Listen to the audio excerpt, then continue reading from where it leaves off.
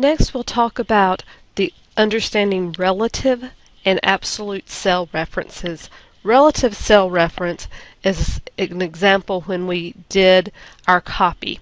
Here we have cell equals B12 plus B12 times 0.2. When we copied this formula to C, you'll notice that the formula changed to correspond with the column that it was in.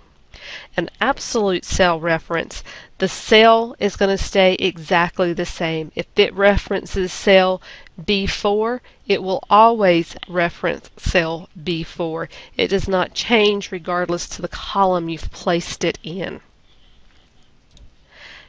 Now, to practice copying our formulas with relative cell reference, I'm going to click inside a cell B21. I'm going to select the Copy button. Then I'm going to click inside a cell C21 and paste. You'll notice inside of cell B21 our formula now references column C. I can do this again with D and with E.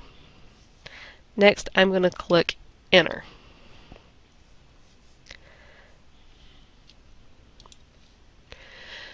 Now I'm going to total all four quarters together for Australia. So I'm going to click inside of cell F4.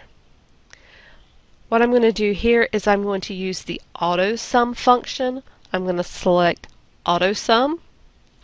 And you'll notice that it assumes that you want to take the column and the row next to it because they're the ones with the continuous or contiguous numbers. If this is what you're wanting, you simply click the Enter button. We now have a formula inside of our cell. I can grab the cell reference handle here, drag it to the bottom, and it's going to copy the formula and its references.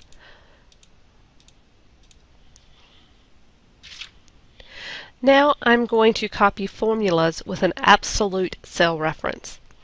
I'm going to select cell G1,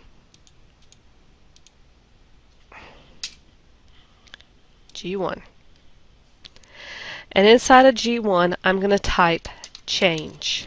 I'm going to press enter and it's going to drop me down to G2. At G2 I'm going to type 1.1 and hit enter. This is going to be the cell that we reference. Next I'm going to click inside of cell H3 and I'm going to key a heading that says what if and hit enter. Inside of cell H4 I'm going to begin with my formula, so that would be my equals. I'm going to select cell F4.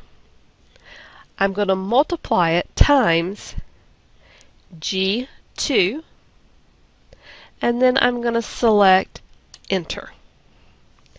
That gives me my formula. Next I'm going to drag the fill handle so that H4 through H11, so H4 through H11, and you'll notice when I did that G changed as well. I did not need G to change. Now I'm going to click on H4. I'm going to hit the F2 or the function 2 key on my keyboard. That changes me to edit mode. Then I'm going to press the function 4 or F4 key, and that changes this to an absolute value. I'm going to click the enter key and I'm going to drag my fill handle again. This time you'll notice that my values changed, but for each cell reference in F, each one was multiplied by G2. And you'll notice here in the formula bar that G2 now is referenced as $G, $2. That shows that it's an absolute cell reference.